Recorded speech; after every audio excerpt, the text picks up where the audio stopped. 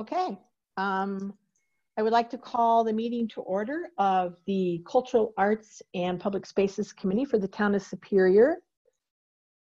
And Dean, I think you're going to do roll call.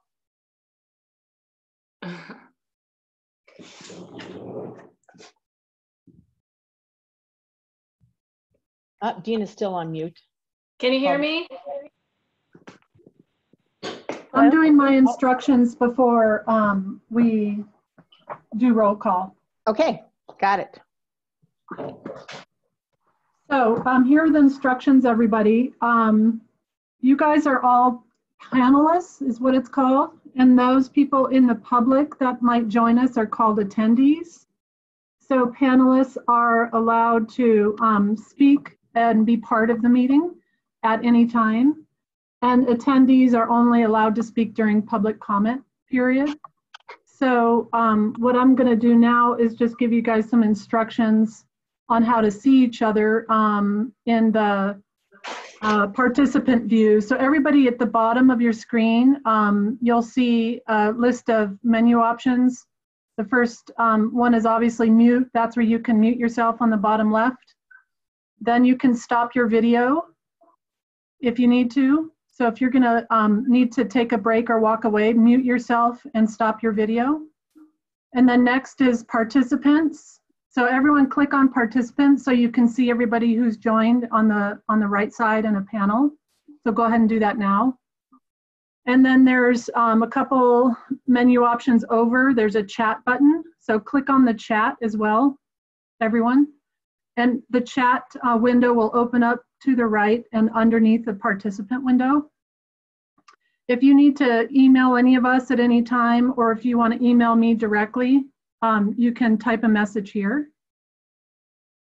Just be sure that if you only want to email the panelists, you select panelists and don't select attendees and panelists.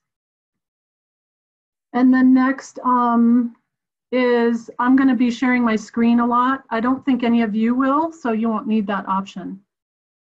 So the next thing I wanted to say is for any, it doesn't look like we have any attendees, so there's no general public signed in. If I do see somebody sign in under the tab, you can all see it to the right if there's someone signed in. Does everyone see it? You can nod. Then I will ask Debbie if I can explain how attendees can participate. Right now, we don't have any. Next, oh, I think I went through the whole list. Okay, are there any quick general questions that anyone has about this Zoom or process or technology problems you're having? Okay, then the last thing I'll just mention is that if we could each kind of pause after we've shared a thought or finished our sentence so that we're not all jumping in and talking all at the same time. I think it'll be really smooth if we just kind of go slow and pause between speakers. The board's been doing a really great job. If you've watched any of their meetings, they're going really smoothly, and they've been able to really figure out how to have these meetings and not talk over each other. And then the other thing I wanted to mention is when we get into our discussion, you can unmute yourself unless you think you have a lot of noise going on in your background. And then we'll just see how that goes. If I think it sounds like somebody's background is too loud or what have you, then I'm gonna mute your sound on your behalf, and then you can unmute yourself when you need to speak. All right, any other questions? Okay. With that, I will do the roll call. David Weingarten, Terry Whitaker.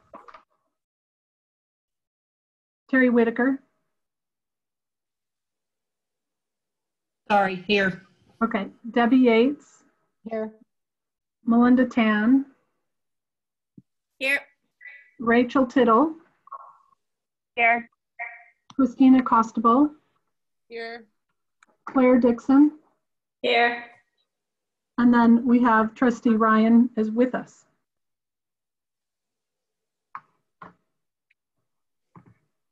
All right. Go ahead, Debbie. Okay, I move to approve the agenda. Is there a second? Second. Second. Okay, do we approve the agenda? Dina, how do we vote with if everybody's on mute? How do we do that? Well, we don't have to vote on approving the agenda. Okay, It's not like an official vote, but for future items, everyone can feel free to keep their themselves unmuted as we're in discussions. And then if we're about to vote, feel free to unmute yourself. And Kevin, if you have any advice from having been working, on these meetings for a few weeks now, just let us know. No, it's a bit clunky. I mean, it's going to be clunky, and just want to thank everybody for coming in and participating. It's great. Everybody's doing a great job making sure we're staying engaged. So really appreciate it. And I appreciate the town staff, by the way, Dina and others, for setting this up. It's great that we're going to keep the meetings going, and thank you.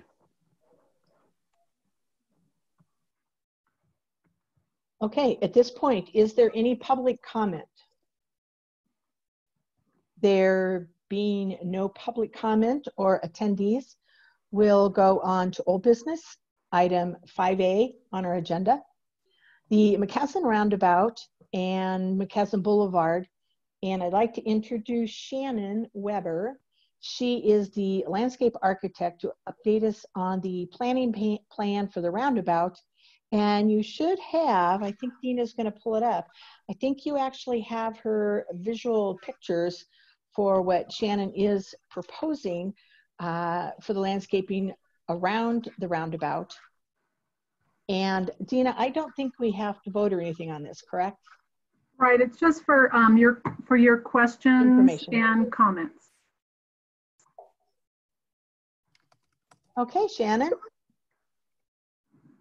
Let's see, would you like for me to present it? Is that what I should be Yes, doing? please. Here? Yeah, go ahead and Okay, present. great. All right, so I'm gonna see if I can make this a little, Dina, can you make this any larger by chance? Sure. Yeah, thank you. Perfect, thank you. And I may have you move around a little bit. Sure, no problem. Yeah, okay. So I'm gonna start with the center of the roundabout.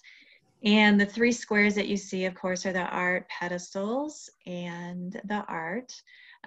For those of you who know, or maybe this is a little bit redundant for some that I've already spoken to about this, but the last time I was at a CAPS meeting, we were just talking about the boulders and how they were going to be situated on the site, and how we were going to make everything look as natural as possible out there.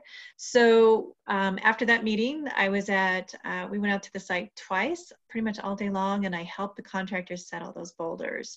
So what you see out there is this really long process of setting each boulder so that I can think about where the landscape is going to sit and how it's going to really kind of trail through the boulders and not hide the boulders.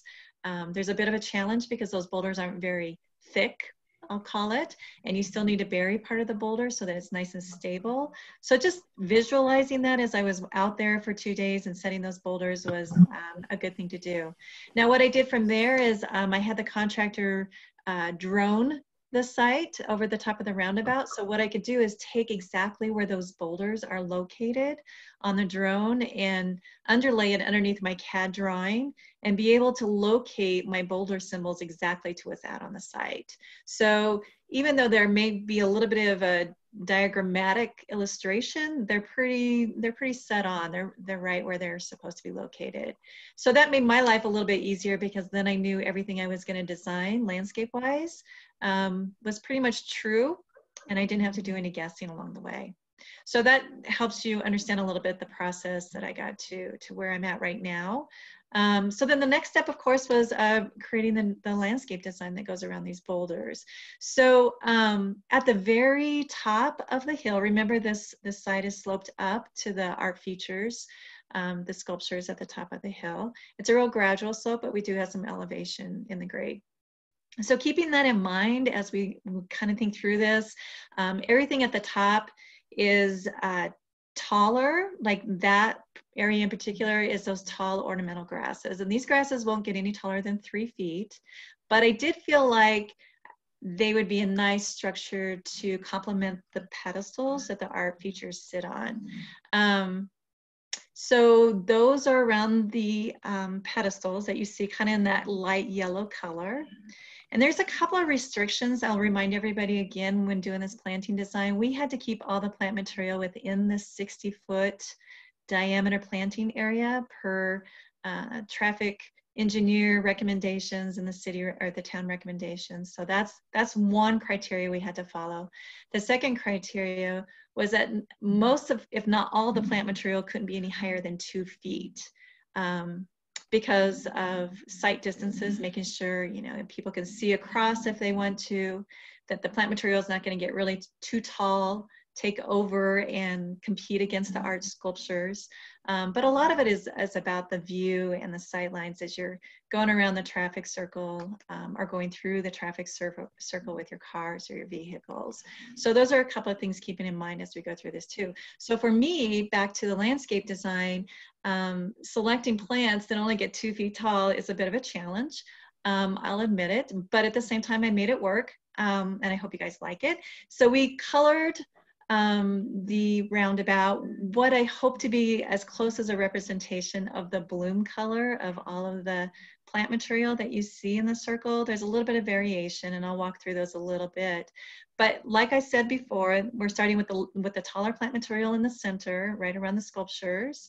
And then as you move away from that center, then the dark purple is the lavender. So that, Dina, if you can zoom out for me, and I'll show, thank you.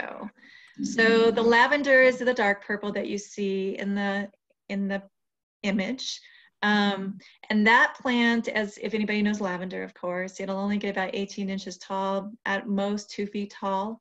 And it blooms pretty much 2 to 3 weeks during the summertime. But what's nice about it is when it's not blooming, it still has a very nice form and shape and kind of that grayish blue color. So when it's not blooming, it's going to have that color. So that's around that circle. The yellow, or it's actually kind of a rust color. I know it's kind of hard to see. Yeah, right there. Thanks, Dina. Is going to be the hyssop. And that is, if you zoom out for me on the other side. I know it's kind of tough. There it is on the right-hand side, up at top at the right. Nope, up the top. Thank you. There it is. Yeah. So that's hyssop and sunset hyssop. And it will actually bloom in the fall of the year. So that, if you can envision it, we have the grasses and then we'll have the hyssop right next to it. So that's going to bloom in kind of late summer into fall. And it'll be the foreground of the grasses, which really start to what we call bloom in late summer into the fall. So if you can kind of envision that foreground background sort of look. And then we have the lavender that I described before in the dark purple. From there we have the white is called Candy Tuft. And I think that's in the left-hand corner, Dina, if you want to go to that. Bottom left-hand corner, sorry. And that's Candy Tuft. And that's actually an evergreen perennial. So you're going to get the dark green color even in the wintertime. But the blooms, are the first thing that you're going to see in the springtime, and it will also kind of drape over and cascade over the boulders. So kind of keeping that in mind too, that I don't cover up and bury those boulders with the plant material, that we still get the benefit of the structure of the boulders in addition to the plant material. So that's the white. The yellow that you see is the chocolate flower, and that's the top left corner of the diagram. Yeah, same sort of thing. It's going to bloom midsummer. And it cascades over the boulders. And really those boulders that you see in that picture is very similar to the type of boulders that we have out on the site. So that gives you some sort of perspective there and a visual. From there we have the light purple, which is, it's the verbena. I think it's in the bottom left corner. There you go, right there. And that plant will pretty much bloom all summer long. It's a low growing, it's not quite a ground cover, but it's a low growing perennial. So that is, as you can see, things are kind of tapering down as you get down the slope. Let's see, from there on the very edges, we have the hummingbird flower. It's the bottom right there, we can see it. Yeah, right there, hummingbird. That one will bloom, will bloom almost like September and October, and sometimes into November, depending on if we get a freeze. So we got some late blooming flowers as well. From there, I really want to make sure we got that evergreen color and texture, even in the winter months when nothing else is blooming. So the very edges of, yeah, there you go, those kind of those blobbish looking yellow colors before we get to the orange ring is what we call a stone crop or a sedum, and that is at the top left. There you go, Dina. Go up right to the right there. The sedum variety, yeah. So that is probably the best picture that I could find to show you guys what I really envision all of the planting looking like as it gets mature. And what you see is those little crevices in between the boulders is that sedum. Again, it's a low growing perennial, not quite a creeper, but almost a creeper. And then on the very outside ring is the ice plant, and that's the fire spinner. So that is the bottom right, and that truly is a ground cover. If anybody knows ice plant, that'll pretty much bloom spring through fall. So I think I hit on all of the plant material. Let's see, if you want to go to the top right, Dina, let me see what's up there in that corner, or you can zoom out even. Oh, I forgot about the giant flower soapwort. So that one, it's in there. I don't remember. Thank you. Yeah, it's kind of that purplish color, pinkish color. That is a great blooming flower as well. Pretty much midsummer. It'll bloom all summer long in that area. So to back up a little bit, the goal was to try and get blooming to occur pretty much all season and find the plant material that can do that. I also wanted to think about winter color and texture like I described. And also thinking about the height of the plant material, so it doesn't get too tall to bury those boulders or cover up those boulders. Some of the plant material will cascade over. So that's really the overall design intent with this one. And I think that's really basically it. Can I answer any questions for you guys? Shannon, I love it. I mean, Good. I love doing landscape. In fact, the only question I have, I mean, I love all the colors. I love the height. I love how you really put all the variety into it. I think it is going to look just amazing and enhance the rocks that are already there. And my only question is, I know from personal experience, for instance, the hummingbird plant and the hyssop, they're kind of hard to get to grow or be really like thriving. So what if, for instance, I'm assuming that Vargas or whomever will just come in and then replace those plants if they don't make it through the winter? Dina, I'll refer to you on that in terms of Vargas and what their policy is. I would guess we have some sort of warranty, but I'll check into that. I would assume when we have landscapers plant for us, there's some kind of warranty with the plants they buy. Yeah, that's typically the case. It's either a 1 or 2 year warranty.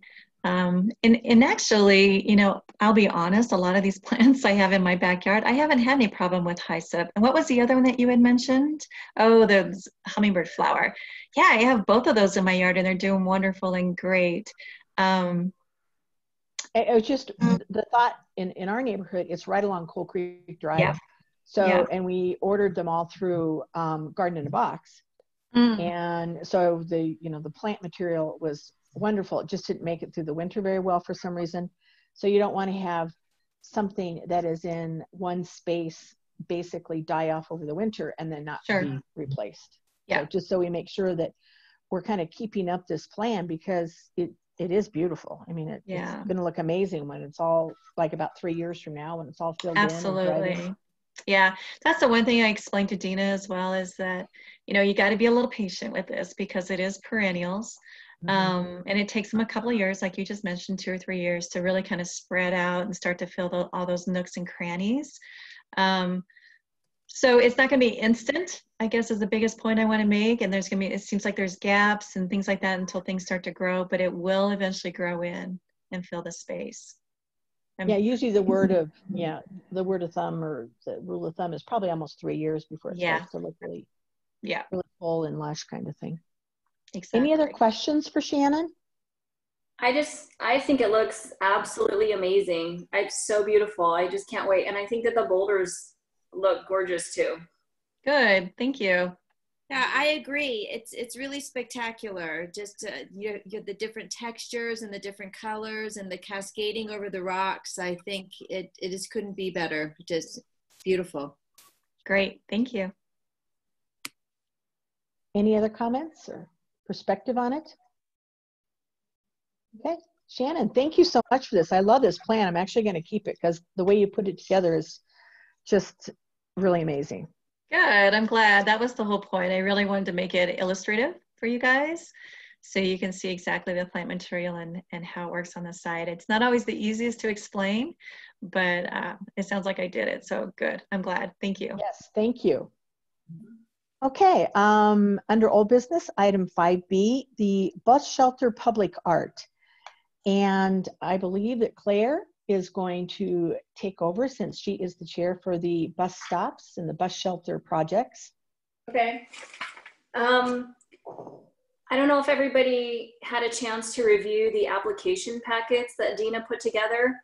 She put together really nice packets for Joyce Turley, Lauren Gombas, and Michelle Wallens. But if you haven't had a chance to look at those, you really should, because the proposals that they have for the bus stops are so incredible. They're so beautiful and they're so exciting. So just take a look at those, and I know everyone will like them if you haven't had a chance to look at those. Unfortunately, one of the artists that we had selected just isn't available. She's been ill and Dina's been trying to reach out to her and she has not responded. So we're gonna have to move on at this point. There are a couple ways we could do that, but talking to Debbie and looking over these, what we're recommending is that we have, so in this round, we're gonna be doing 6 bus shelters, and we have Joyce doing 1, Lauren Gombas doing 2, and Michelle Wallens doing 1. And what we're recommending is that we just delegate the last 2 to both Joyce and Michelle, so that each of these 3 artists would be doing 2 bus stops. So that's what we're going to propose. That I do believe we need to go through each of the packets and look at them and take a vote. Is that right? Right, so what I'll do is I'll facilitate the review and voting of the 3 artists with 4 proposals. And then we will discuss afterward what you guys would like to do with the last 2 bus shelters, whose artist, as she mentioned, withdrew. So if you're ready, I can open up the first packet. Yeah, let's go ahead. Okay. Normally what we would do is in an art selection committee that would be sending you a recommendation for a public art project. The art selection committee would review the proposals and score them and then send them to the Arts Commission for review and approval. In this case, you guys are acting as both the art selection committee and the Arts Council or Arts Commission to review and approve. So what I would suggest here is, instead of having a form where you have criteria that you're going to score, I would recommend that you just do your regular majority vote, voting call. So if you are in agreement with that, then we will just discuss each application separately, and then you can have a discussion about them as a group, as a whole, if you would like, but then you'll vote on each applicant separately, and we would do majority vote. Does that sound like it works for everybody? Okay, So what I thought we could do is I'll just open one at a time. I'm going to start with Joyce Turley. And you may have had time to read her application or not, but I'm just going to go through the proposal itself. This first page in all the applications is the application form that they submitted. So here I just will point out Joyce is from Fort Collins. She's been working in graphic design for a lot of years, illustration and such. And if you had a moment, you could have linked to our Dropbox where all of her past images were for your review, available for your review. And then her resume is attached. And then I wanted to start out with showing you where the bus shelter would be. And this is the one that would be at Rock Creek and McCaslin at the top of the hill and on the north side. Does anyone real quick want me to show you all the bus shelters located together? Is that of interest right now? Or we can look at it together during discussion. I think you had it. It's in the packet. Typical. Yeah, it's the bus shelter locations. It's on the agenda. Yeah. Okay. We can open that in just a little bit and just remind everyone where everything is if you'd like. So she also included a narrative description and this is an original artwork and it was made to be large scale. So you'll see her topic is wildlife. And she did talk with, looks like here, Ryan Welch, and I think that's OSAC, if I remember correctly, Open Space Advisory Committee, and got their feedback on what kind of wildlife she should include. So her composition includes the great blue heron, the mule deer, great blue heron, magpie, red-tailed hawk, great horned owl, mule deer, red fox, black-tailed prairie dog, western painted turtle, prairie rattlesnake, variegated frill, I don't know what that is. I've never heard of that kind of butterfly. Looks like she's gonna add it later. Short grass prairie, broadleaf cattail, and plains cottonwood trees. So I will show you her proposal, and she did render it in the bus stop setting, which is really helpful to see how it will look. You'll see here on all of the bus stops, there is a bench inside. And so when we did the tour, when I did the tour with the 3 artists, I pointed this out. They made measurements to make sure that there wasn't a key part of their image that would be blocked by the seating. And then in the winter, sometimes the trash can is inside the shelter. So you may see that sometimes blocking the image, and there's just not a whole lot we can do about that. But the maintenance crew sometimes leaves it outside of the shelter when it's nice out. So this is her image without the bus shelter view. And this is a huge file, so it's taking me a minute to scroll it. So you can get an idea of what her image is capturing. And then lastly, as you can imagine, this kind of work is very detail oriented. So she just wanted to show you a sample of how she color fills rather than doing all of the color fill for this proposal phase.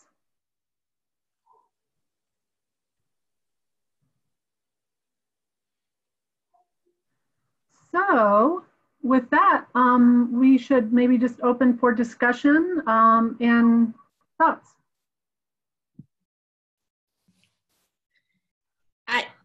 I was thrilled when I opened up all of the applicants. So this is the first one you're going over. I think it's just beautiful. I think it's going to be, you know, especially captivating when you're in the bus stop. But I even think from a distance as you're driving by, you know, based on the color fill example, it's going to be just a pretty colorful, you know, whir in the background as you're going by. It probably didn't make any sense, but it'll be pretty as you're going fast, but even prettier when you're close up, I guess is what I meant to say. But I just love how she incorporates the local, you know, trees and animals. I think it's just beautiful. I would agree. And since she was one of the artists who only had one of the choices, when you go in to look at the rest of her links for her other art, it's amazing. So I feel really comfortable having her go ahead and do one of the other bus shelters, just given all the other stuff that she has done. Yeah, because definitely.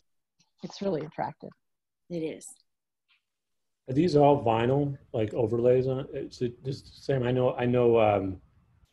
Was it Michelle's was a vinyl overlay? Is Yeah. this the same one as well?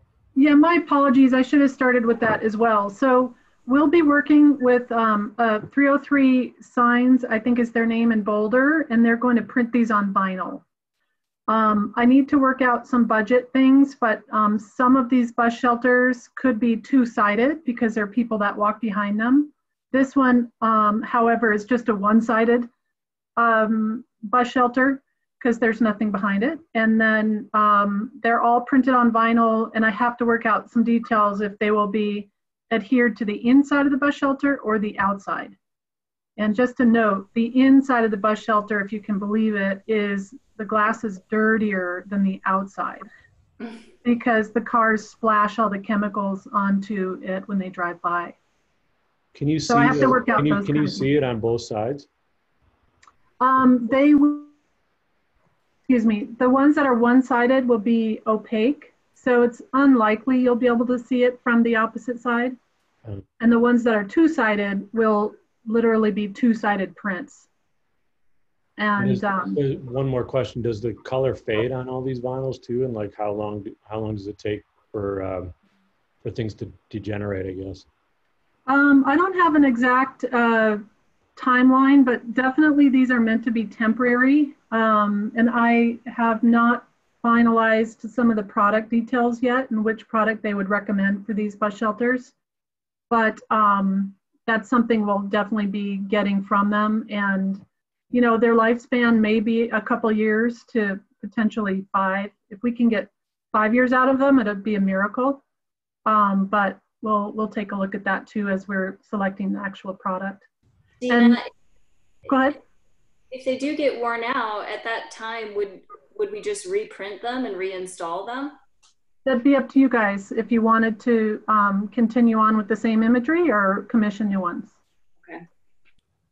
I think a fun little thing to do, but when this kind of rolls out too, is maybe we can make a PDF or even like print off a couple of pieces of paper on it where kids could, you know, do a little coloring book of it as well. Yeah, especially this one. Yeah, exactly. Maybe a little blurb about these being local animals too, because I think kids would really like that. I think she did say in her packet that she could create some kind of educational panel that we could include somewhere if we wanted that. Well, that would be a great idea. Yeah, I think that would be awesome. Yeah. Any other discussion on Joyce's bus shelter design? Would someone like to go ahead and move to accept this design? So moved. I second. Any other discussion? Okay, Dina, can we go ahead and vote? Yeah, let me hear who was the second. I missed that. Me. Oh, Debbie. Sorry, Yes. Terry, if I zip through this too fast. Terry's like, wait, I have to take notes.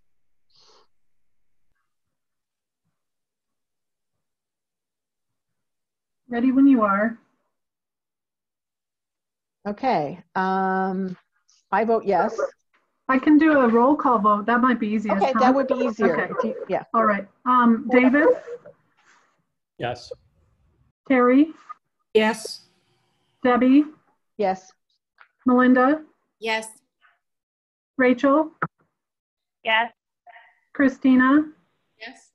Claire, Yes.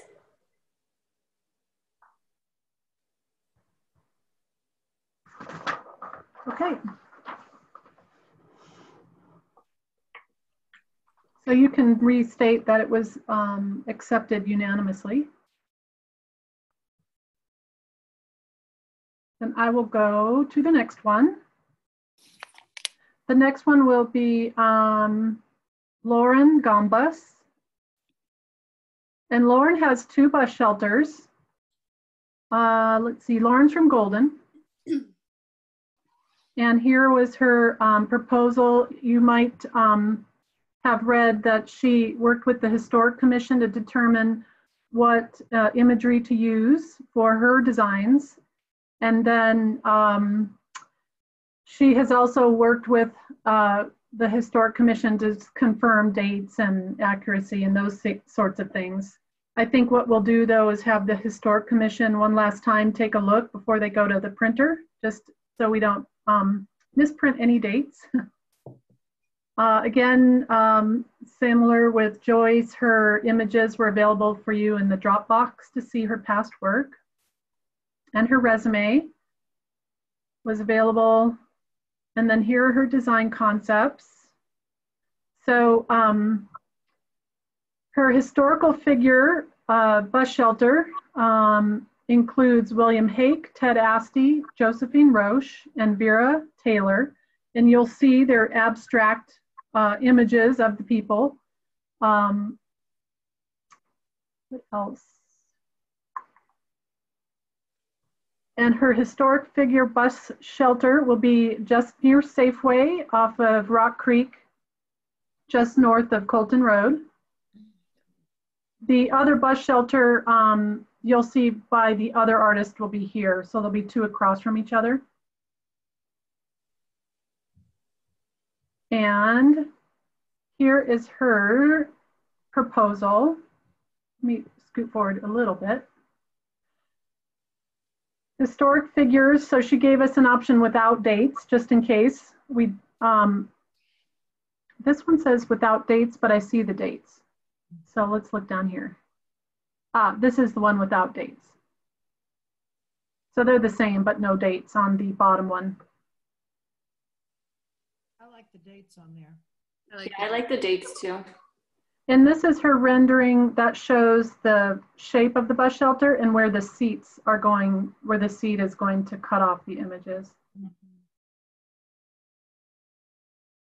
Okay. And I think we could take her 2 proposals one at a time for discussion, since they're not related to each other. Or maybe you think they are. We could look at the next one. What do you want to do? Claire, I what would do go you? one at a time. Okay. That's fine. Yeah, historical figures discussion. I love the way she organized it into the panels so that it fits so well into the bus shelter. And I also love that it's historical and educational and it's a tribute to these people, but it feels so modern and so alive, you know, with the color scheme and just the way it's laid out. So I love it. Oh, Claire, I think you nailed it. I think that's exactly how I would sum it up. I mean, I couldn't have said it any better. It's spectacular. It's got this modern contrasting color twist on the historical, narratives of these people. It's just so incredible and so different from the last one. I mean, these are really blowing me away. Well, and it's going to look really neat with this on the north side of the road. Well, no, the west side of by Safeway on the road, and then the other artist will be on the other side, which will look pretty amazing together too. And do we like it with or without dates? I like it with. I really like the date. I like the dates. Me too. So, Dina, do we need to vote specifically? Yeah, I think we should vote for each concept separately. Okay. Dina, would it be easier just to ask who opposes as opposed to going through and doing a roll call? Kevin, what do you think? Is there any thought on that? I just noticed at the board meetings you guys were doing roll call votes, so I thought of that. Yeah, if it's something official, it's just appropriate usually for a roll call. So that's what we've had to, even for usually on the board, if we're not spending money, a roll call is not necessary. But for this, instead of raising hand, it's harder. So as a practice, very quick roll call is probably best. All Okay, right. so I move to accept the bus shelter historical figures with dates by Lauren Gambas. Second. Okay, Dina, you gonna do a roll call? Yes, roll call. David, Yes. Terry, Yes. Debbie, Yes. Melinda, Yes. Rachel, Yes. Christina, Claire. Yes.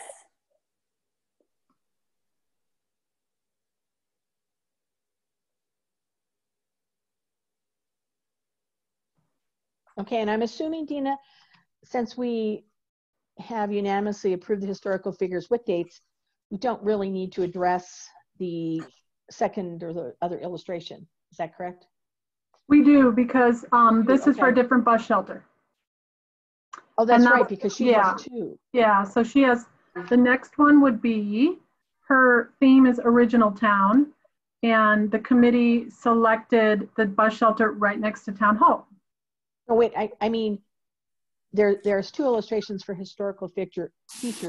One's with dates and one is without dates. Oh, correct. I'm assuming since we approved with dates, we don't have to address that one underneath it Oh, without yes. dates. Okay. Yes, sorry, I misunderstood. Okay. So here is her proposal. Can you see the whole thing left to right? I think so. Okay. This is her proposal for original town. And again, she worked with the Historic Commission to figure out what images to use. And then this is what it will look like with the bus shelter structure in front of it.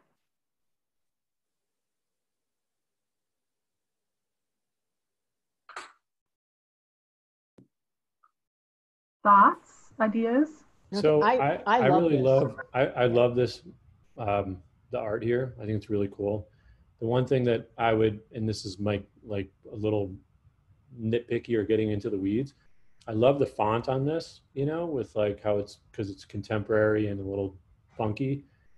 I wish that she could potentially do that, this type of font on the other one as well, because I think the other one's a little bit more, the font on the other one's a little bit more bland, and it would be more consistent with this one.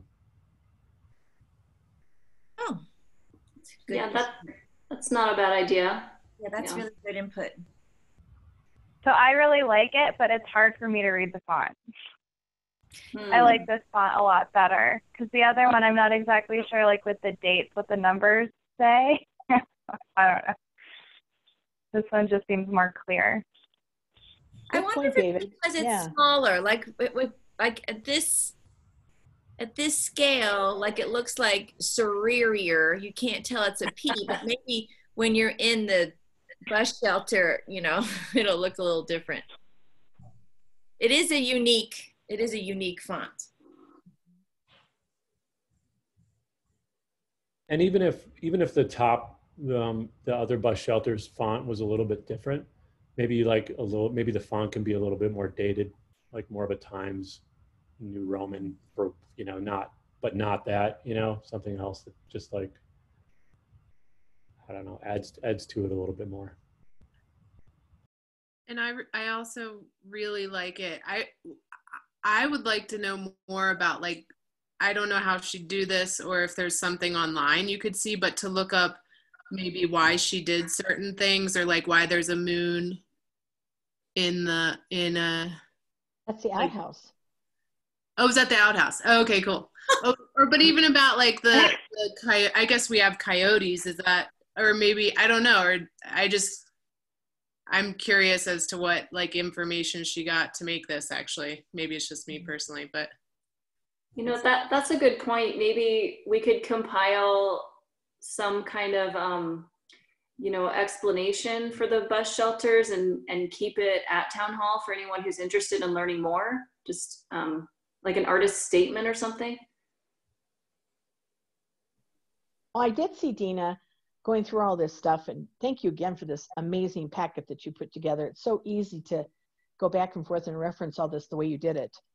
But there, on the town website, there is actually a category called photo album, a town photo album. We could probably even take pictures of all these and, or somehow or another put it on the town website so they know what all these pictures are, what they're about and how they came about, that type of thing. And I haven't shown you guys yet or even announced it, but there's a cultural arts webpage that I'm working on. And if we had time tonight, I'd be happy to show you the draft. But when I'm finished, my plan would be to send it to you for review so you can make comments or suggestions. And this is definitely somewhere where that information can live, is on the town website. It'll be its own page called Cultural Arts. That's a great idea. I love that. Yeah, Yes. and link to the CAPS page, so they both link to each other. Mm-hmm. Cool. Yeah, I'm just blown away by this design. I think it's incredible. Me too. Yeah, I like this one. I would agree. I agree. I really like it. My only thing is it's the numbers that I'm finding hard to read, not the font. Mm-hmm. 96. Yeah. Is that maybe because we're doing kindergarten, it all just looks like letters? But just, that's the only thing I'm having a hard time reading. So Dina, do we need to, on her other submission that we've already approved, if there's any thought to tweak the font on the other one, the hidden figure, historical figures, do we need to do something amended or anything, or do we just make that suggestion, over to Lauren? How does that work? Normally what would happen is you would approve the design concept, and then she'll go into her final design phase. And we would provide to her any comments you had. For example, the font is very hard to see in this design. We did like the font in the other design, and just ask her what she could do to solve the problem. And then, graphic designers are sometimes very particular about what fonts they use, but she may be totally open and amenable to it. And so we would work that out after the contract's signed and we're ready to move forward, and she just needs to do some final tweaking. So, Okay, so it's I not don't a think you huge have to lift. change Okay. your vote or Okay. amend the vote from the last one.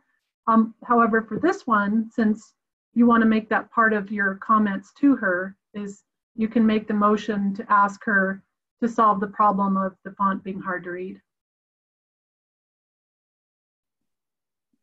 Okay, would anybody like to move to accept this submission with the edits?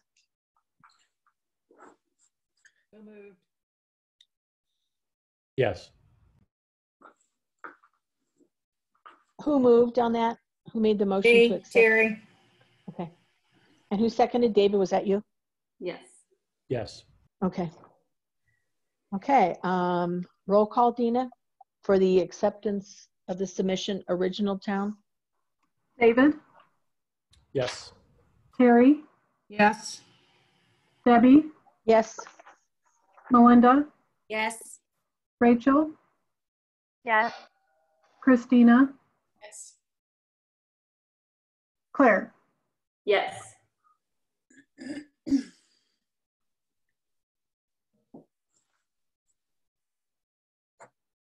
Okay. The motion approved, unanimous. All right. Okay, Dina, we'll go on to Michelle Wallens. Michelle. Way over there. Okay, here she is. All right, so Michelle had one bus shelter. Here's her application. She is from Conifer. This was her application letter in January. And her resume and links to her images were available to you in the Dropbox. And then this is where her bus shelter would be, across from the Safeway. And you can see here in this map that there is a walkway behind her. So this is one of the shelters that we're considering having it two-sided. Now this is quite a good distance. I don't know the approximate distance, but it's not as though someone's going to see it very clearly, but it sure would be a benefit to these people to see a a nice image when they're looking this way, instead of the back of the vinyl is just white. So this is the one I need to kind of work out the details on being two-sided. And then here's her proposal. She had a theme of outdoor recreation. So she did talk with the ProStack committee chair, I think it was the chair, and he provided her with information and ideas on what images to use. So this is her proposal with the bus shelter structure in front. And, oh yeah, and then she photoshopped it into a picture of the bus shelter. So that's really handy. Mm-hmm. Now she does have hers kind of pictured as though it might be somewhat transparent. And for her in particular, I need to see if that's even possible because we want it to be two-sided. So again, I need to still, now that we know what the designs are, I have to show them to the printer and really hone in on the details.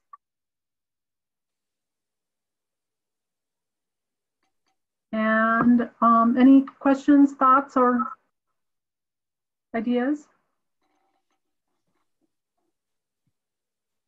Well, I love the way she photoshopped it so you can see the back of the apartment buildings there, which makes you feel like you really would like that to not be opaque. So, because that looks, the way she did that, that looks really amazing. The colors are pretty amazing. I think it's great. I think it's nice to light colors, and you know, it really brightens it up too. I think it's really good. And so different from the other one.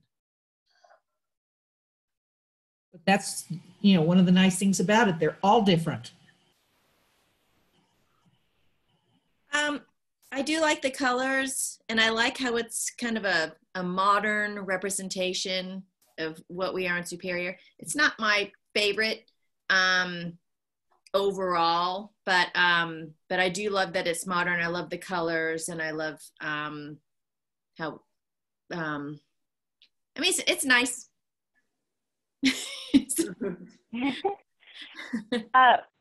One thing I think that, I don't know, something to consider is that since each of them are kind of separate with the font thing, having the fonts be different rather than standardized across all of them might be okay.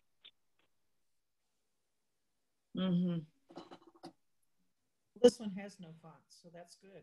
Yeah, I think there's writing in the black circles. Oh. In the what?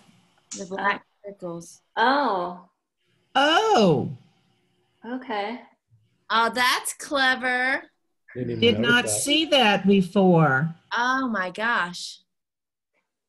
Ooh, I like that. Yeah. 1.2 miles to Colton Trail. That's interesting. And equestrian trails. Well, see this other one. 2.2 miles to Marshall Lake and rainbow and cutthroat trout fishing.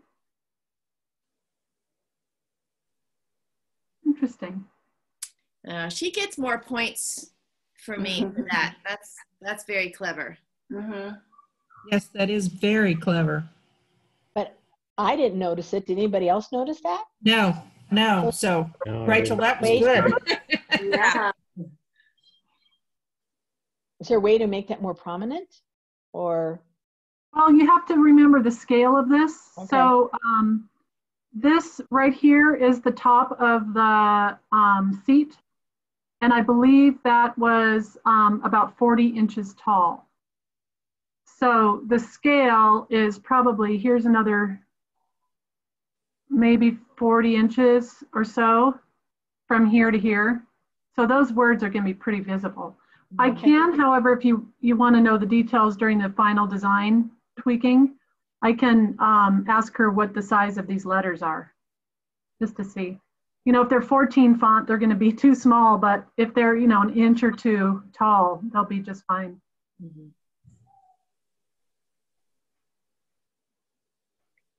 Any more discussion on the submission by Michelle? In the back as well.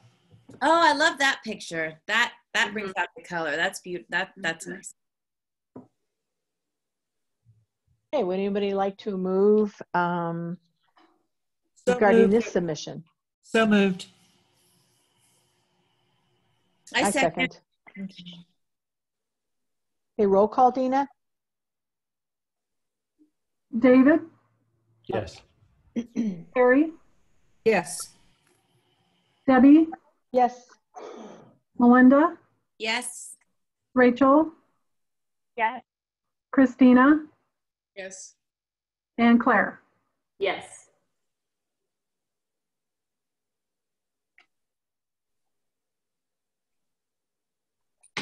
Okay, submission by Michelle Wolins was accepted unanimously. And Now, does she have another design that she provided us if we're going to give her another shelter?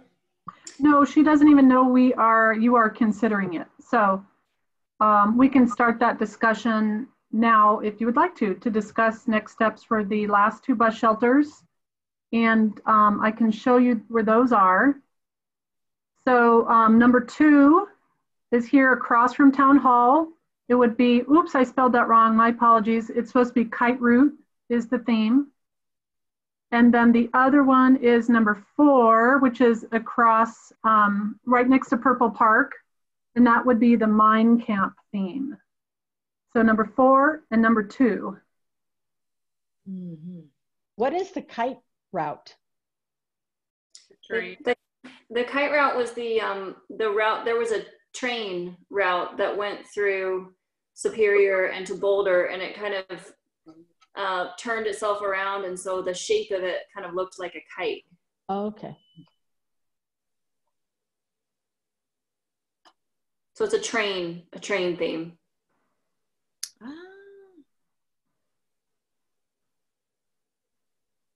So Dina, maybe you can discuss what our options are for the last 2 bus shelters. Sure. So the last 2 bus shelters, there's a few options. One would be that you go back to the drawing board and do another call for entry and find new artists. The second option, and these are in no order and no preference from my perspective, just it's up to you guys. And number 2 would be to go back to the list of artists who applied and take the next 1 or 2 artists from the list.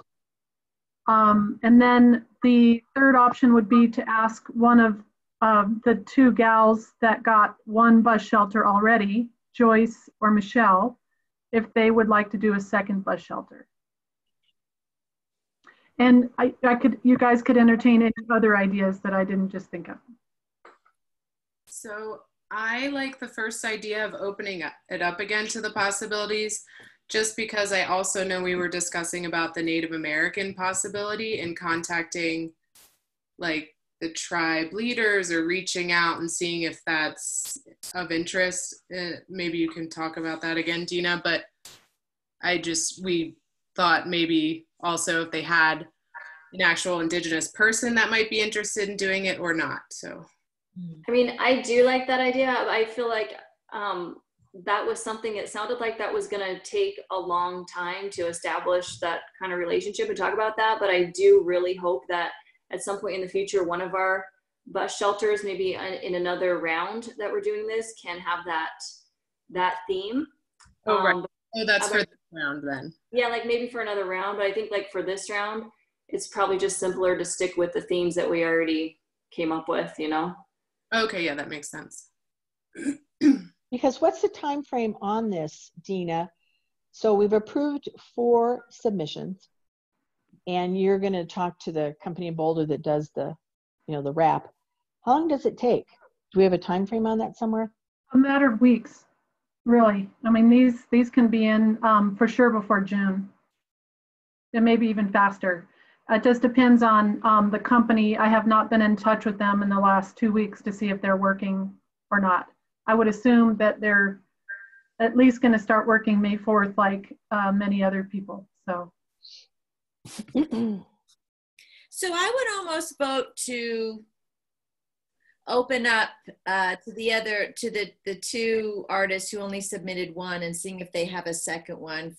First of all, for the sake of time. Second of all, for potential uniformity, right? Having the same style twice for, for each artist. And then just to remember that if these do only last 2 to 3 years, this is going to be a fun ongoing project for CAPS potentially to completely change it up like for 2 or 3 years. So, we're not investing the character of that bus stop forever. It is just one of our temporary art pieces. So that's why I would vote for asking those two current artists to have another go at another stop. And let me just say too, I mean, it's unfortunate that Rosa Cruz can't participate this time because we really did like her art. But other than Rosa and these 3 artists, the 4 of them were really, the quality of their work was quite a bit more impressive than everybody else that submitted a proposal. So the thinking is that we've already got the cream of the crop here, and there's no reason to go back and reevaluate. So they would just need to submit something based upon the 2 themes that we have. And maybe they should both submit both themes. So there'd be 2 designs from each of them. We may not have enough proposal funding for the project to have them each do a proposal. That means we would pay 4 more design concept fees. Good point. We could pay 1 artist for each theme. We weren't budgeted to do more than that. Now, you do have contingency funding for this year, so it could be up to you if you decide to have them each do a competition between each other. So, well, and they may each, say, these are the 2 things that we're looking at. What would you be interested in submitting another proposal for one of these? I'm sure they'll both be interested. I don't think we have to worry about that. Well, but then they come back and say, hey, I'd like to do the kite route, or I'd like to do the mine camp thing. And then you go to the other one and say, would you be willing to do something on whatever we have left over? So how much is the proposal fee if they each did 2? Is it something within the contingency funds we could do? Oh yeah, for sure. It's just $250 per design. So it would be $500 if they each do 1 proposal and a total of, and then it would be $1,000 if we ask them each to do 2.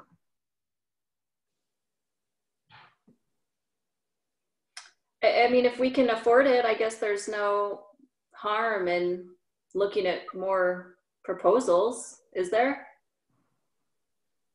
The only challenge I see is that $250 is pretty low.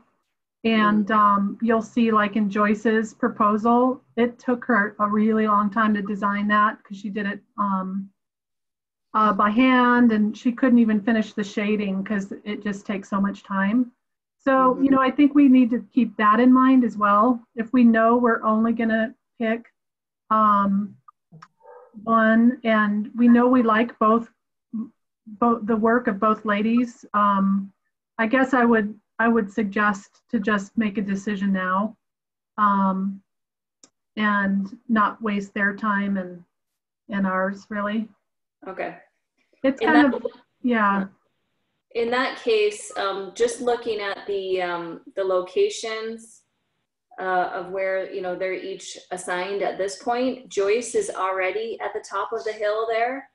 So it probably would make sense to have Michelle across from her, so that just for variety's sake, so that there's not 2 of the same design style right next to each other.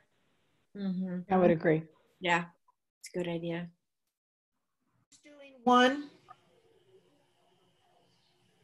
Who's the artist that's doing one? Number 1 is Lauren, and that theme is Old Town. Historical figures. Okay, so Old 2 Town. is the kite route. So either one of them would be different than Lauren Gambas. And Lauren's, yeah.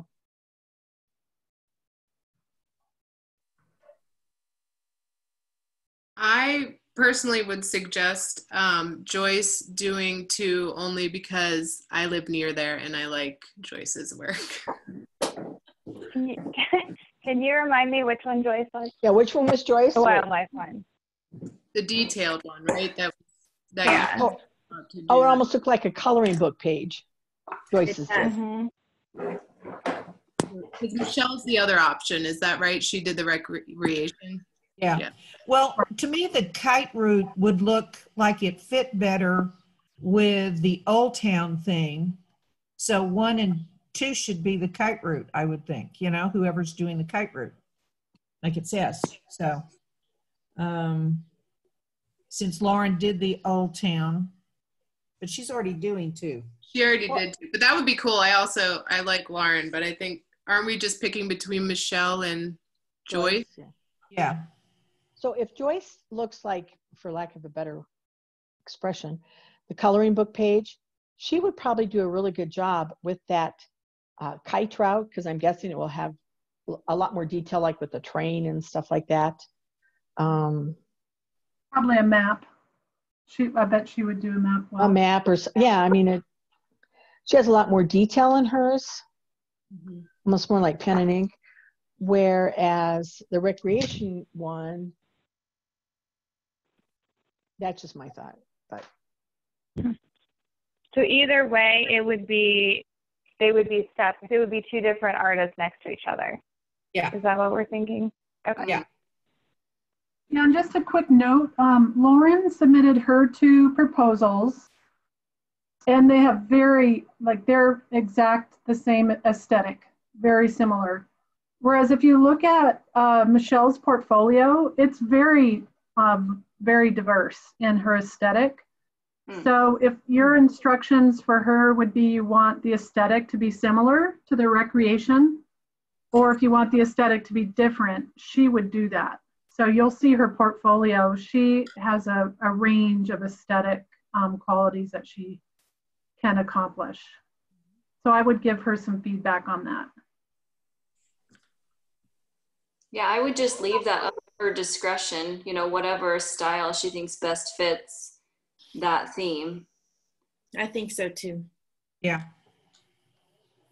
so, Dina, do we need to put forth a motion for each of these artists, or do we just request that they do the submission, the RFP, and then we'll come back to it and vote on it? How's that going to work? Yeah, I suggest doing a formal vote on allowing Michelle to do number 4 design concept and Joyce number 2 design concept, and it could all be one motion if you wanted. Okay, would anybody like to move I'll for that? Who was that? Who was that? Claire. Okay, Claire, you wanna actually I'll second. do the whole Terry. motion?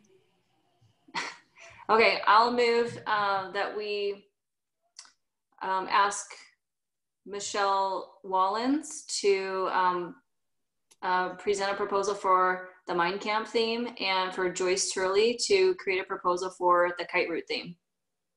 I second. What's that, Debbie? Okay, I second. Any other further discussion? Okay, Dina, roll call. David, Yes. Terry, Debbie, Yes. Melinda, Yes. Rachel, Yes. Christina, Yes. and Claire. Yes. Okay, and Terry, can you read back the motion? I was just taking notes, but Claire moved to have Michelle Wallens present a proposal on the Mind Camp thing, and Joyce Turley to present a proposal on the kite route thing. Okay, good. And it passed unanimously. Yeah. And so Dina, then you'll take the next step to reach out to them. I will. And the next step will for me to execute contracts with them and then have them package their designs up in a final format and have a discussion with the vinyl printer, and then answer these couple design questions that you put forward to Lauren, and then answer the questions I have about which vinyl product we're going to finalize. And if there's any significant changes, which I don't expect, but you'll just know always after we execute a contract with an artist, if something happens in their final design phase where there are significant changes to their proposal, it'll always come back to you for review and approval before they are allowed to proceed with their project. Okay. All right. Under old business, item 5C, the Prairie Dog Public Art Project. How are we doing on time? I think, well, we're a little about 10 minutes over here. Yeah, I think we're doing okay. We did 40 minutes on the last topic, which was what I had scheduled.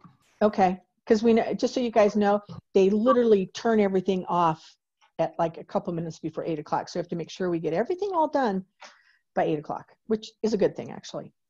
All right, sounds good. It is, Dean, if you can pull up, these are so cute, the illustrations for the fabrication of the 4-foot-high prairie dogs.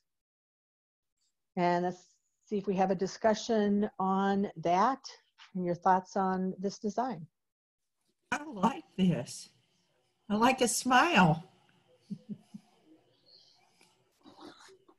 Oh, they're great. Yeah, I agree. I like it too. I agree. Any other discussion? No, I just want to see them painted, you know. Yeah, me too. Yeah, they're really good. Okay, well, I move that we accept this prairie dog design for fabrication and move forward with fabrication. Is there a second? I'll second. Okay, Dina, roll call. David? Yes. Terry? Yes. Debbie? Yes. Melinda? Yes. Rachel? Yes. Christina? Yes. And Claire?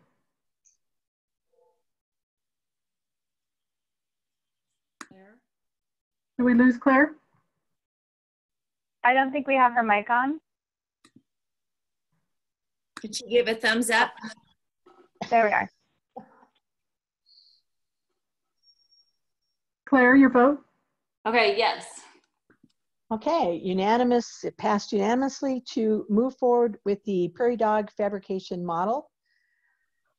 And how long did the cool part about this, which Dina put together, which is, oh, there she is. Okay, that was so good. Okay. Dina put together this very cool draft of the time frame for the prairie dog project. So, Dean, do you want to review that at all? At least now we feel like we're moving forward on this, which is a good thing. Let me share my screen again.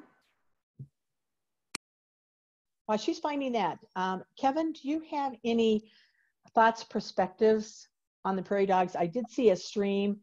Someone was, I don't know if it was on the 027 or something about the concern about prairie dogs at 88th. Is there any like public thoughts we need to address on this? I don't think so. Well, there it goes. No, I don't think so at all. Yes, I mean, people are worried about the prairie dogs, but they're, you know, part of life and it's part of Colorado and traps and then relocated. That's what I put on Facebook. What I didn't put Yeah, on that Facebook. okay. That's what I saw. Okay. Right, So. right. Now they're being relocated to a raptor farm in Fort Collins. So it's not like they're being relocated to, you know, Live. Disney. So anyway, but yes, I think prairie dogs are part of Colorado. You can't live in this community without seeing them. And so I think they're awesome and should be celebrated. And I love this idea. I don't think you need to worry about it. And if anybody gives you guys heck over it, then you know what? They could join the committee. There you go. You know, they could apply to be on the committee. Like, whatever. Don't worry about it. Okay, awesome. Thank you.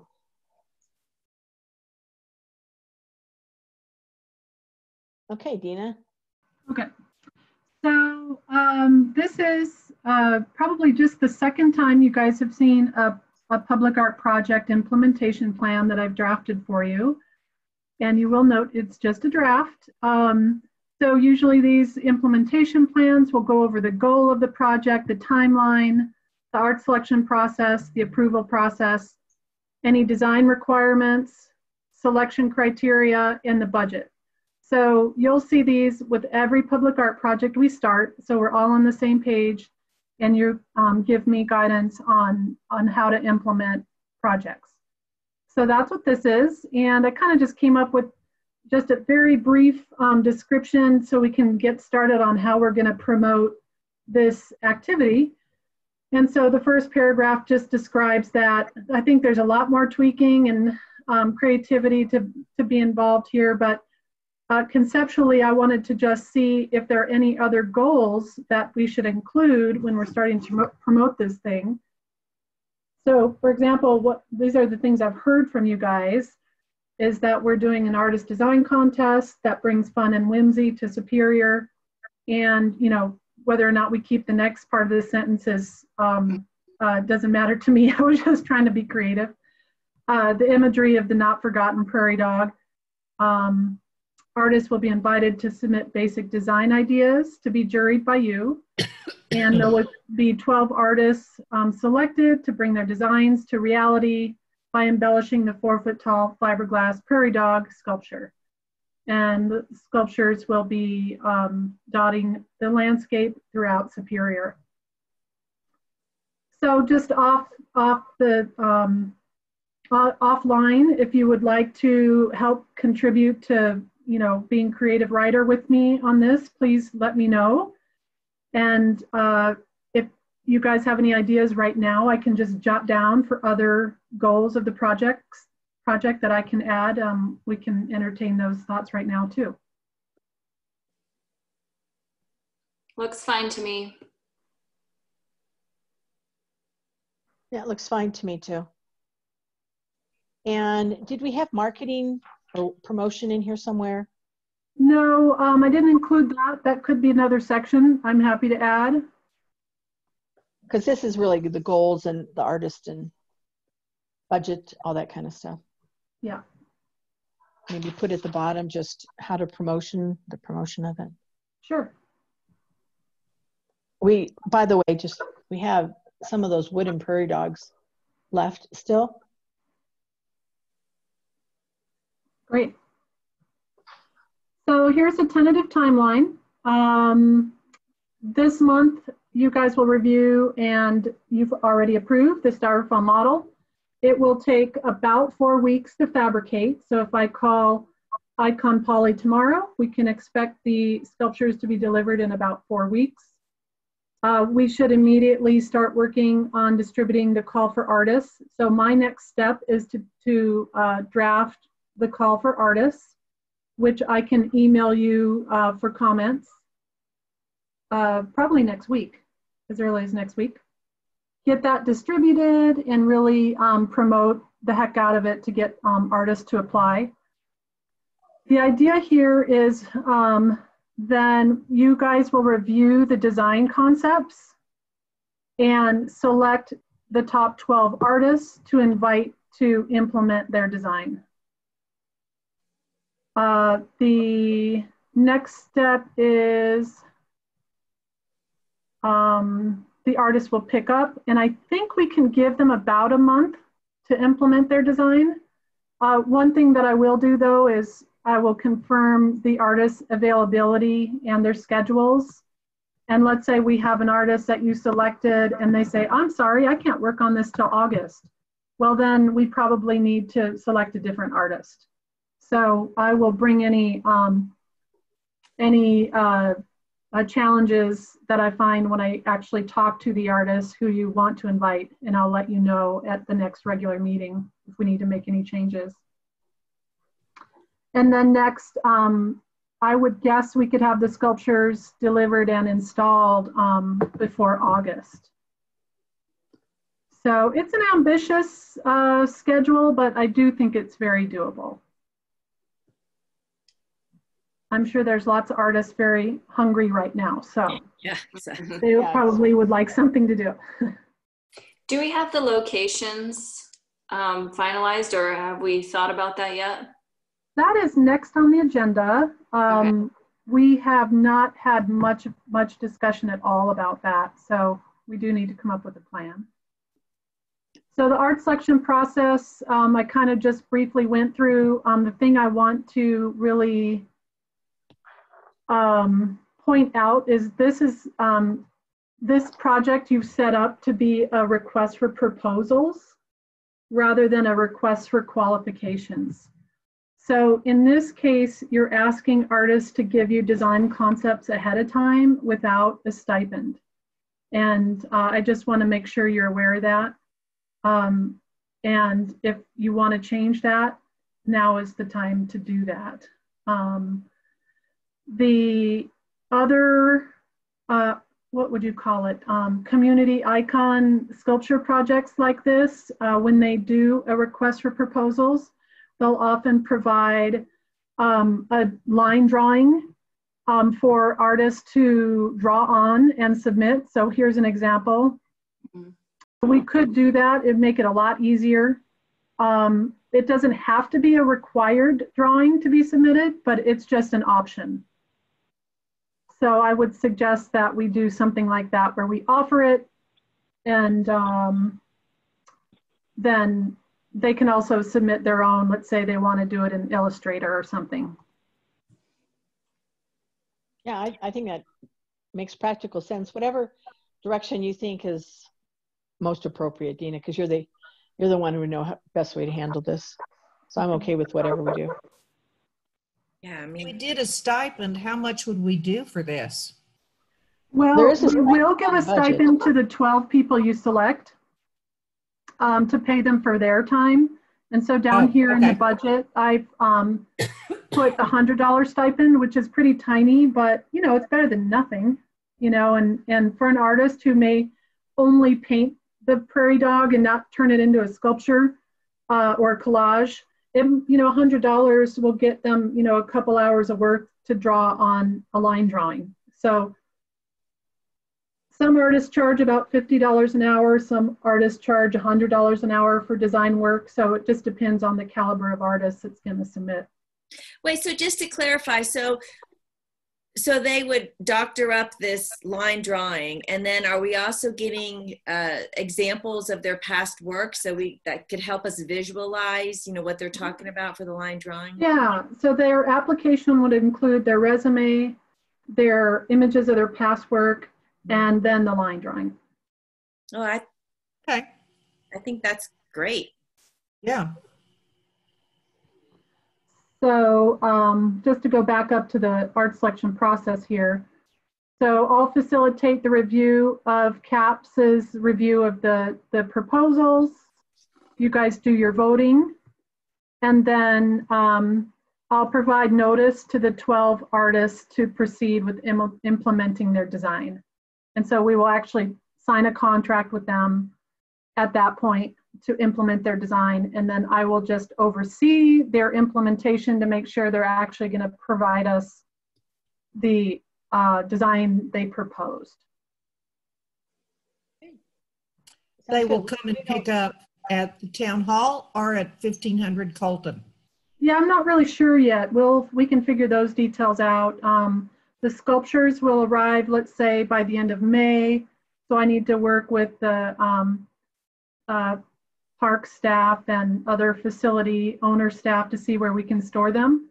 We do have a storage unit in Community Park, and we also have a storage unit in the self-storage off of Coal Creek Drive. So, and we have a huge building at 1500 Colton that we could perhaps fit 12 sculptures in. But I don't know the timing of construction either, so I have to work out all those details. Okay, sounds good. I think that's so it. These contracts will be under $1,000. So they're 1,200. So Leslie will sign the contracts, and I'm making the assumption that the designs don't need to go further up the chain since they're a very small contract amount. So. Any other excuse me, I'm looking at the wrong line item right here. 700 per artist project fee, $700 each.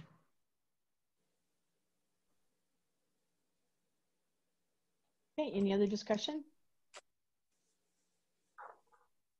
Okay. Next item on the agenda is still under business 5D. And Melinda, do you want to bring us up to speed on the main event?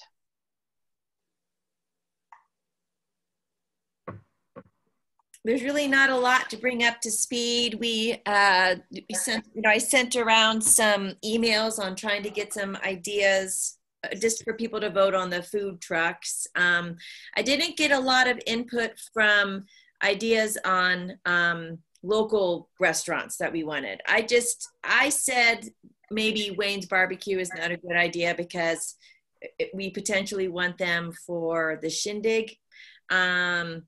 So I didn't know if anyone had any other ideas. These are all little details we can work out in subcommittee, but I just, you can like pull up the updates from Castle. I mean, it feels a little sacrilegious even planning this because of the sensitive situation we're in. I mean, I know towns are canceling their Oktoberfests, and so I don't know really how much planning to do going forward. It's kind of it's not kind of, it's very strange right now. So any input on do we have a plan B just in case? Yeah, is there a plan B? Right. Like a plan B date, because that's what we're doing with all of our events with, you know, with our company is, you know, we're pretty much playing leapfrog with dates, you know, as things kind of postpone, and we're moving them off into some other time frame. So we're just not losing everything that we've worked so hard for. And the fact that we can do, you know, our expectation is probably like moving, you know, things are going to be hopefully up and running by, you know, late August into September. Beginning of August feels a little spooky, but having something that would be, you know, a plan B just in case as Polis keeps, you know, continues to move the marker for the safety of everybody is pretty smart. I do think, yeah, plan B, maybe not time-wise because this is an outside event, but perhaps we could tweak it a little bit so that there are social distancing options, right? So we talked about having all of the artists in one area. Maybe we don't do that anymore and we separate them. And maybe it's not immersive. Maybe we don't go inside their tent. Maybe we have it open. I mean, there are probably some tweaks we can do to make it COVID sensitive. I don't know. I mean, the food trucks seem okay to me. I just don't know how much planning we should go forward with. But she's done a lot, so we already have a really good event as it stands. So she was just working on partners and I mean, maybe we should just continue. My 2 pennies on this is just making sure that we're doing as much as we can in order to keep it in place, and then potentially having a drop dead date as to, like, you know, at this point we can go no further on August 8th. And then, you know, either we go to plan B, which is like something in September or October, or, you know, it just gets canceled from there. David, do you have a suggestion on a drop dead date where we decide to go forward or not, assuming that the board hasn't made, you know, the decision for us? Because that is, you know, ultimately, I think their decision if we're having events this summer. Well, since it's a free event, I mean, I think that you could probably do, I mean, May 31st, like somewhere around there, maybe like in and around Memorial Day to kind of think about October. I mean, I think that we're 5 weeks out from there. And, you know, I think we're going to really have a really good understanding of what's going to happen over the summer within the next month. I think over the next week, even, you're going to be hearing about a lot of festivals and summertime big series, performance series and stuff that are going to all start going away. And I bet that we'll be hearing, you know, getting some more indications around, like, you know, camps and whatnot that are going to happen over the summer. And so by May 31st, we should have a really good indication of that. Yeah, I'm down with that. I mean, I think really that just, the potential is to postpone kind of our advertising campaign. I think that's fine. You know, we talked about putting a save the date type of thing in April, but I think that would be premature. So, you know, just kind of the wait and see for advertising it to make sure it's sensitive. Yeah, I don't think that we would need to even ever, I mean, I don't know what the time is. Pardon me for being like speaking out of turn. I'm like, because I don't really know what the marketing timeline is, what we've done in the past, but especially for free events, you really don't have to go that far out with any paid advertising, I feel. Yeah, I think there's, yeah. Now, Dina, are we, like, do we need to vote on the budget? Do we need to vote on the budget? And are there ways that if, like David's comment, that maybe we do have to cancel it, that August 8th is going to be too soon? How does the town handle the, you know, the expenses and the costs of the budget? So if I could just wait, Dina, I think I need to weigh in here. Yeah. Okay. So guys, it's such strange times. So it's strange that we're on this, and while I appreciate everybody's comments at this point, we should be planning as if that event is going to happen in August. Just as right now, we're planning for the 4th of July event as if the 4th of July is going to happen. We just approved some contractor for the tents. That would be both for the, you know, the big tent and the 4th of July and the tents that will be for the main event. It doesn't mean that we don't have the ability to cancel. And so in this very weird environment, you have to plan accordingly and hope for the best. But if there is a point where we need to pull the plug because it's just, it's not in the best interest of public safety for the community, where the county has decided to have a shelter in place, or the town has decided to have a shelter in place, or for whatever reason, then we'll pull. I absolutely agree that we should, I'd love to hear whether or not there should be a drop dead date to make that decision. I would not encourage a drop dead date of May 31st. That would be way too early. That's still, you know, 2.5 months, almost 2.5 months before, or really, you know, 10 weeks really, before that event, before the main event. That still gives us plenty of time. I think a drop dead date more in the 6-week out period for CAPS is appropriate. I recognize that there's going to be some planning and some frustration if things get canceled, but you know, I think we all need to be hopeful that things don't get canceled. Things will occur, and as of now, it's not canceled. It's on our calendar, and this group and town staff should be planning accordingly.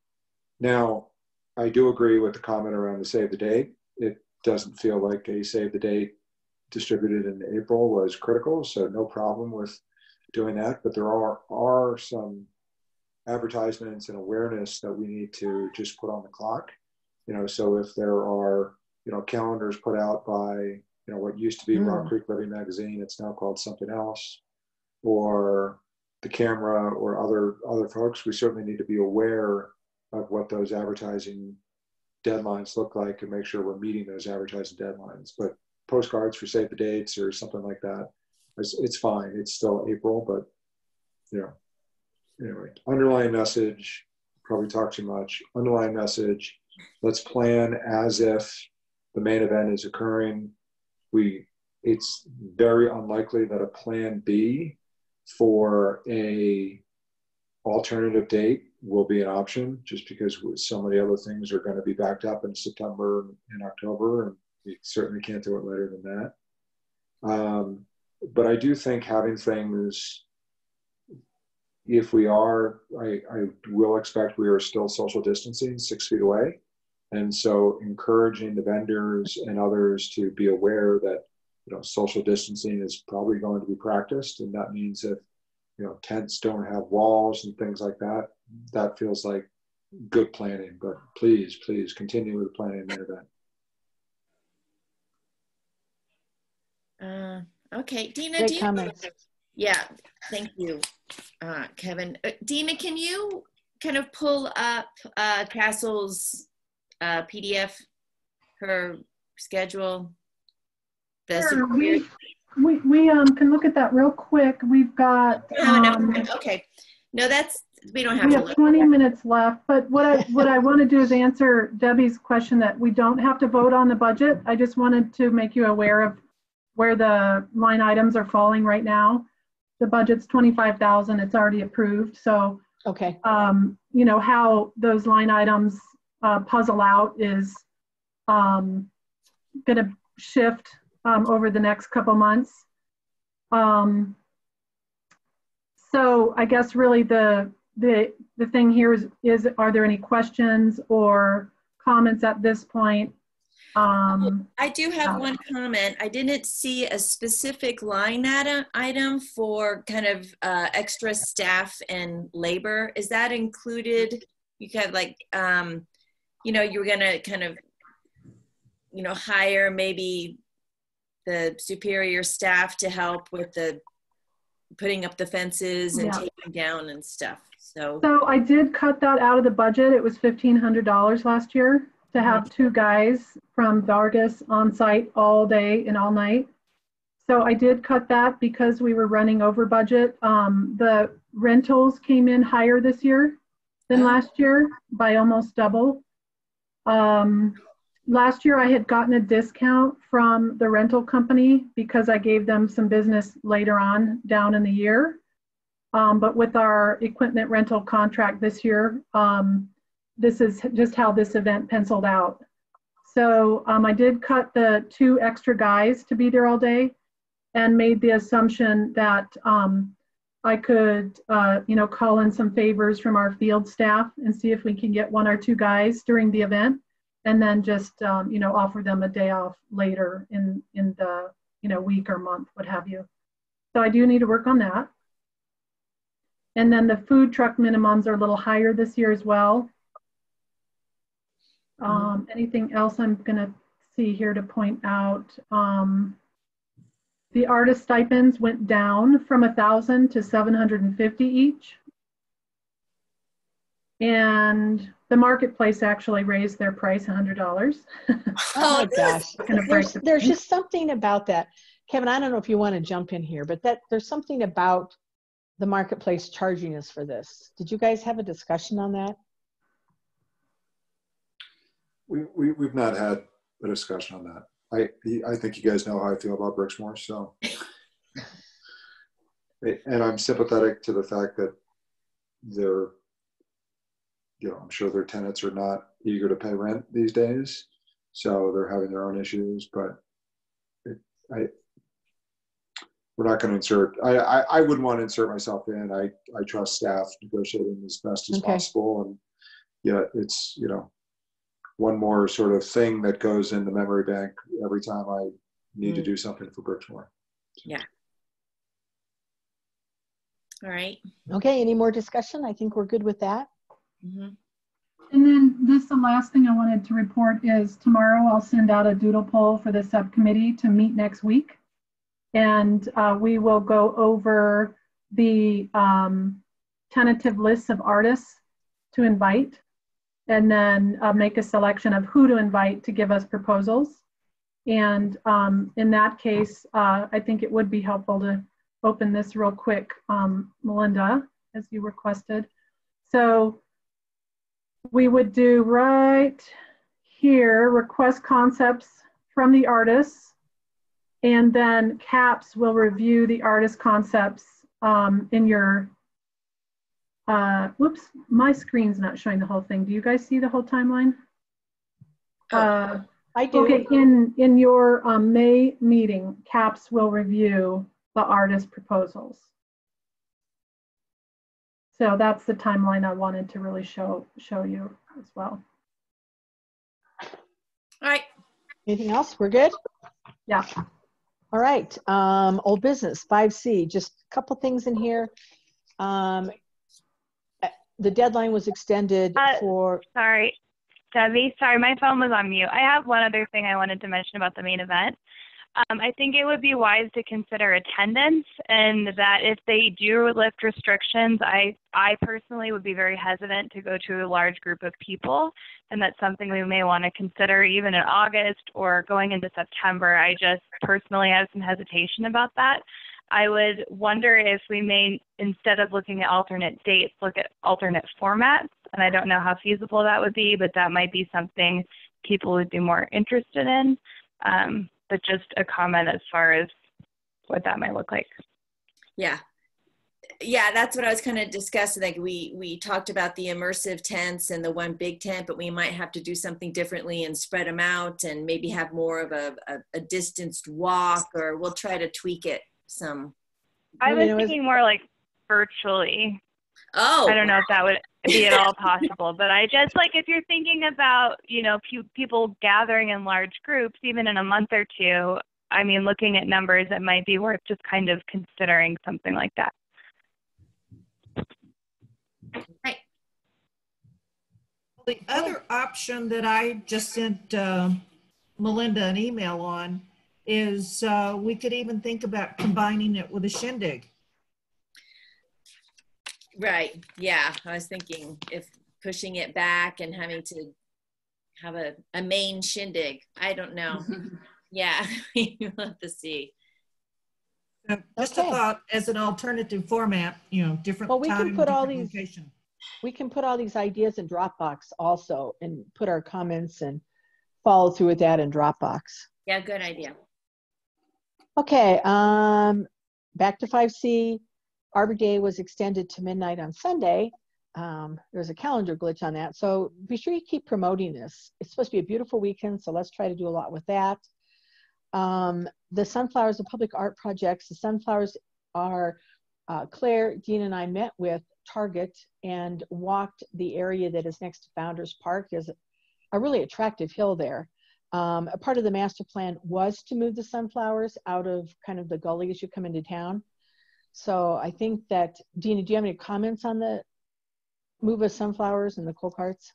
Really, I just wanted to report that Target's very interested in this and is willing to help us figure out how to make it work through an agreement with the town to place our property on their property.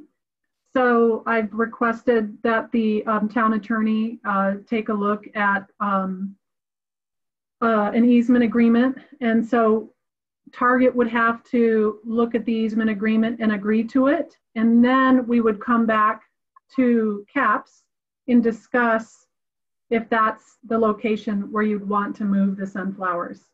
And the same as the coal cart. So while the move was approved in the master plan, the locations were not.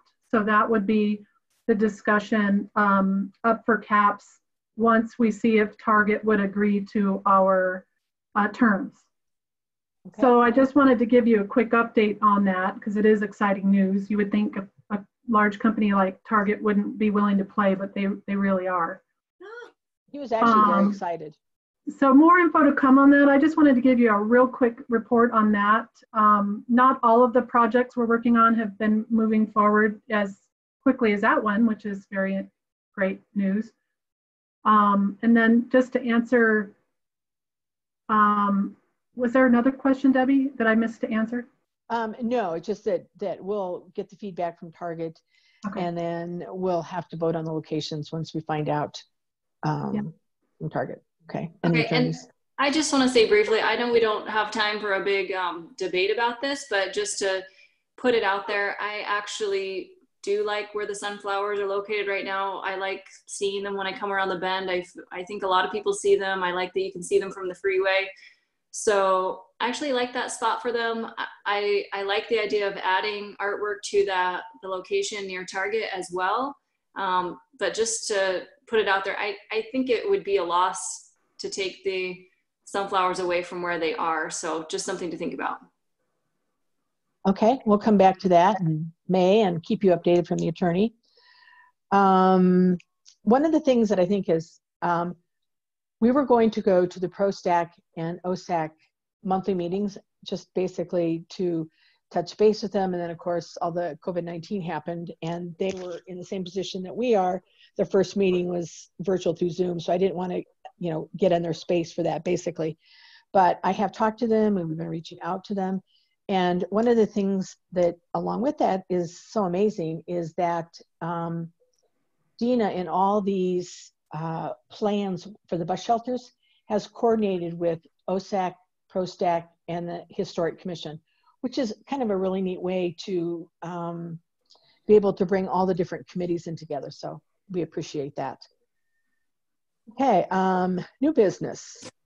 Subcommittees, I sent out the email this afternoon. I got an email back. And Christina volunteered or said she would be willing to do either the trailhead at the new Orman Roche or the temporary art. So Christina, I was thinking the Orman Roche because I know that you like to be out and about a lot. And that's probably a sooner one rather than the temporary art exhibits. Anybody, any other thoughts? You saw how I kind of set everything up, but all of us are obviously going to be involved in all the committees, but I think it would be a little bit more efficient at the monthly meetings if we do have those subcommittees. And I did talk to everybody. I know that if, like David was, since he's newer and stuff, wasn't quite sure if he wanted to be the chair, for instance, of the temporary art. Any ideas, any opinions, any way you would like to be involved, or you can, you can obviously email me, whatever it would be. But that was kind of the thought on the subcommittees. So it looks like in the list that you sent out, we kind of have people who are chairing the different activities. Yes. But I don't know, should we have, 2 or 3 people listed per subcommittee or? That would be great, actually. We know who you're chair of the bus shelters. We know who you've been working with on the bus shelters. The Prairie Dogs is basically good to go and Dina's taking it from there. Yeah. Christina, then again, if she wants to do the trailhead at Orman Roche, then she would be the one who would be the contact person for, oh my gosh, the guy at OSAC. Is it Ryan or is it somebody different? Anyway. I think Ryan is OSAC. It was Ryan OSAC? Okay, because I talked to both of them on it. So Christina, the whole team, and obviously the whole committee votes on everything, but if Christina actually reaches out to them and keeps, working with Dean and giving us feedback on that, that would be great. So we're not all doing everything for every committee. So, and we divided it into the public art side and then the event side. And you see that on the email I sent out today. And Terry is still continued to graciously take our notes and be our archivist, which is actually a really big job, as you can imagine. And Claire is working and has reached out already to the Chamber of Commerce to set up a Chamber of Commerce award for creative business. So that's kind of how we have set out the committees. Any thoughts, opinions? So is the idea that we would kind of split in half so that half of us are working on public art and half are working on events? Whatever anybody wants to do, really. It's just that like Melinda knows everything that's going on with the main event, and she's the contact person for Castle and for Dina and that type of thing. But I'm totally flexible. When anybody feels would work best. Can you remind us, Dina, what the remaining calendar year looks like for temporary art? How much money do we have budgeted for that? like, did we have anything planned? I think temporary art is budgeted at 5,000. I have the budget right here, if you can believe it. Temporary is 5,000, and we were thinking we would start that in the fall, and so it'd probably be a cold weather temporary art project somewhere. Right, like the example we keep using is the like the stick hut or something, like in Purple Park or something like that. So so what would be the turnaround time for getting an art, for the RFP and things like that, just so some of us can kind of look ahead. We were going to start developing the project strategy July through September. And I think that's still realistic, even though we missed the March meeting. I still think we could do that. And if this stay-at-home thing goes back to being stay-at-home, we could certainly start that project even earlier. So our selection process would be done by the end of September, and then the art installation would be October, November, or December. All right. So then riddle me this. If we do have to cancel the main event, excuse me, not COVID spit, does that give us extra money in the budget to put towards additional temporary exhibits? Because that would be something very uplifting for the community, right? If we moved it and we had maybe 2 temporary exhibits, or could we tweak it to do that? Sure. Yeah, you can definitely tweak this as needed, if the main event has to be canceled or Plan B turned virtual or what have you. You also have approximately 11,000 in your contingency budget line item. So if you wanted to add another project that would be related to what you're talking about, you guys have that.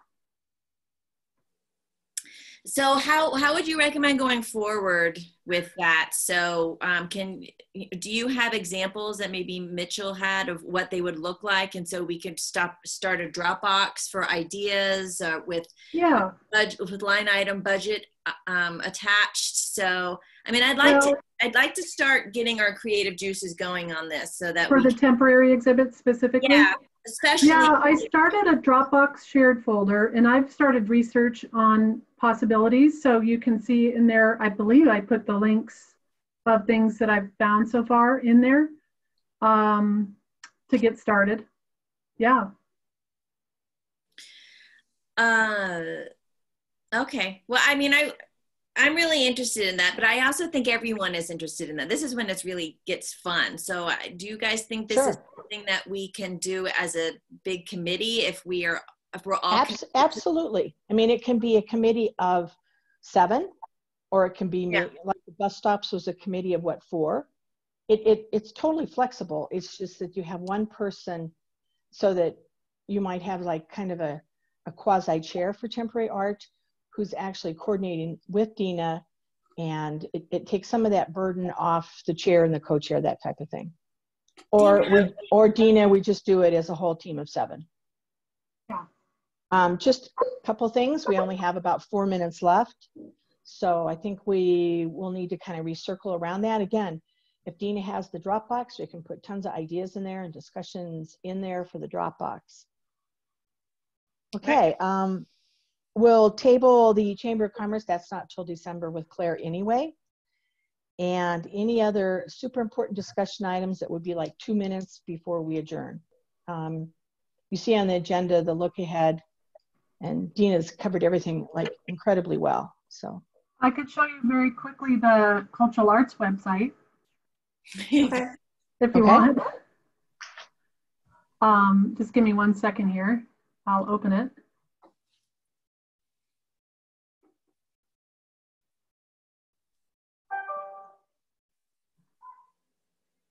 Dina, do we need to adjourn first so it's actually official and then come back to the website, or? No, that's okay, because this will just be really fast, actually. Oh, okay. I just have to find it. I'm like, where is it? Okay, so it'll be located under departments. Let me move my taskbar here. Departments, and cultural arts right here. So it's under Parks, Rec, and it has its own page. And it looks like this. Inspired by nature, describes the master plan, and these icons you'll be able to click on it and it'll tell you about the art path. And click on this, tell you about mobility and freedom. So these are the 5 goals. And they're not quite lined up yet, you'll see. I'm still designing it. On the right side, it'll have our contact info, a what's happening list. And like right here is where you'll be able to click and see what's going on with the Prairie Dog Project, the bus shelters, and I made a 5-minute video about the Zephyr, the making of the Zephyr. That'll be there. You can read the master plan executive summary and the creative placemaking full master plan, and then down here it rotates photos. So it's my draft right now, and I hope to have it completed within the next week, and I'll send it to you guys for more comments and ideas. Very cool. Amazing. That's very job, cool. Thank you. Thank you. All right. If there's no other discussion, I move to adjourn at 7:58. Is there a second? Before they shut us off? Second to adjourn. Okay. Meeting adjourned at 7:58. Great meeting. All right. Take care. Everybody. Be safe, everybody. Bye. Take care.